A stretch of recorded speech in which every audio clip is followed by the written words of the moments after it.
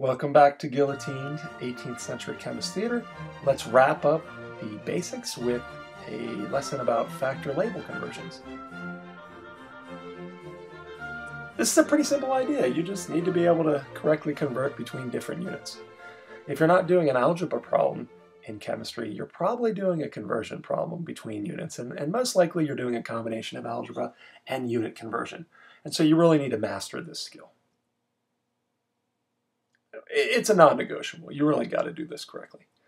There are certainly people who have made simple conversion mistakes that cost them a lot more than points. Two examples. One of them, the great Kirsten blunder. Legend has it that this poor fellow used the wrong conversion between millimeters and inches and caused a Pigure space probe to miss Venus and hurtle off into space, lost forever. Now, I call that legend has it because I can't find any information to verify the existence of this person or the Pigure space probe, but I'm looking into that. But there's no question about what happened to the Mars Climate Orbiter. This thing was supposed to get measurements on Mars, but then came in at too low of an altitude and disintegrated. And it turns out this was because they converted, they had the wrong data in the software. Instead of keeping it all SI, they had pound seconds in there, and that caused it to come in at the wrong altitude. And so these can be pretty costly mistakes for anybody. For you, obviously points, but interesting enough that apparently might be the only picture that got taken by the Mars Climate Orbiter. And so if you total up the costs, that's about a $6 million photo. So hats off. So we can call this the factor label method. You probably lack the ability to do this in your head, and even if you do, you should show work. You're not the conversion koala.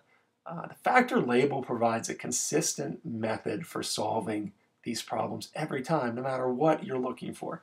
And so become very strong with this technique because you will use it all the time in science. Some people call this dimensional analysis, and obviously some people are going to set it up to look a little differently than what I have here, but it's all the same thing. I have 5 basic steps, but different people are going to break it up into different steps. And we'll go through each of these steps in detail and then go through an example. Step 6 is not that conversion koala. So with any math problem or science problem, you want to write out what you're given and what you're looking for. And then the fun comes from trying to figure out what the conversions are. And conversions are equivalent statements where both the top and the bottom are equivalent, meaning the same thing. And these conversions can be flipped either way depending on what you're looking for and what you're given. Now, what I like to do when I'm setting up conversion statements is ask myself the simple question, which of these two things is bigger, and how many little things go into the bigger thing? You can certainly set them up the other way, but I find it's much harder to check your work using common sense if you flip it the other way. For instance, I think it's pretty easy to say 1 inch is 2.54 centimeters and then write the conversion either way, or the fact that 1 foot is 12 inches and then write that conversion either way. Could you figure out how many feet are in an inch? Yes. Are you more likely to make mistakes that way? Probably. Oh, conversion koala. And so the most important part about factor label is making sure that your units cancel out.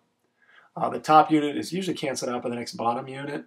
The analogy is, think about any typical horror film.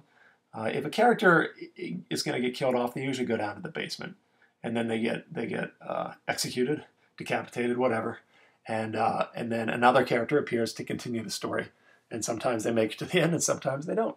So always be careful of get sent to the basement, whether you are a person in a horror film or a unit in a factor label conversion.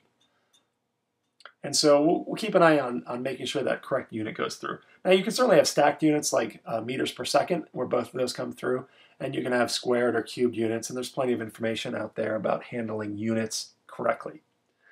Once your units work out, then the numbers are going to work out.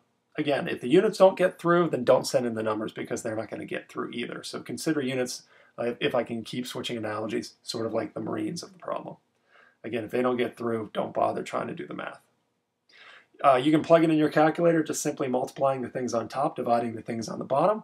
Multiplication and division sig fig rules apply, so usually it's a weak link situation. Remember that definitions will not convert. So the fact that 12 inches equals 1 foot, those numbers will not limit you. Now again, some people might disagree with me, but I say if your conversion required a measurement, then it's going to limit significance. So in my opinion, 1 inch equals 2.54 centimeters. That's a perfect inch, but a imperfect measurement, 2.54 centimeters. So in my opinion, that limits you to 3 sig figs. Other people might say different things. I wouldn't get into a bar fight over it. And then check your answer. Just use common sense. You should have gotten bigger or smaller. So we'll find out, Koala. We'll find out. So let's go through a simple example here. Let's say that you have 49 60-watt light bulbs. How many megawatts does that equal? Now, you should be learning your prefixes, and those are easily found on any website. And so you know that you start with 79 light bulbs, and you're looking for how many megawatts. Now, don't start with 60 watts. Mathematically, you could, but you don't want to start with something that's going to end up being a conversion.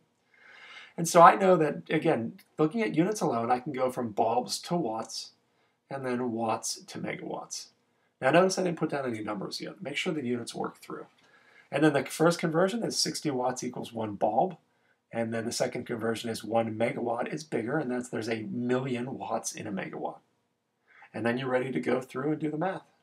So you end up with 0.00474 megawatts. Now the koala does have a point here. You need to watch your sig figs. Now, this is sort of a unique problem, but it's worth having a fun discussion over. Remember, definitions aren't going to affect significance. 79 light bulbs at the beginning was a counted number, so that's not going to affect significance. The only number that might affect significance is this number. Now, I'm assuming that when someone measures a 60-watt light bulb, they aren't assuming that it's exactly 60 watts. It's not defined as such, so it needed to be measured, and there's an average. And how precise that average is, I don't know. But if the size of the container writes 60 watts, then I'm going to assume that it only has 1 sig fig. But you could probably get away with saying that has 2 sig figs, or just ignoring it completely and keeping 3. Usually it's a little bit more clear-cut whether something was measured against a scale or not. But if we were to limit that to 1 sig fig, then that becomes 0.005 because we keep the 4 and the 7 rounds up. And so that wraps up factor label. Again, an extremely important skill, not that hard to master. And so even if your format might look a little different, the knowledge is still the same. So I really do appreciate you paying attention and watching the video, and I hope that you have a great day.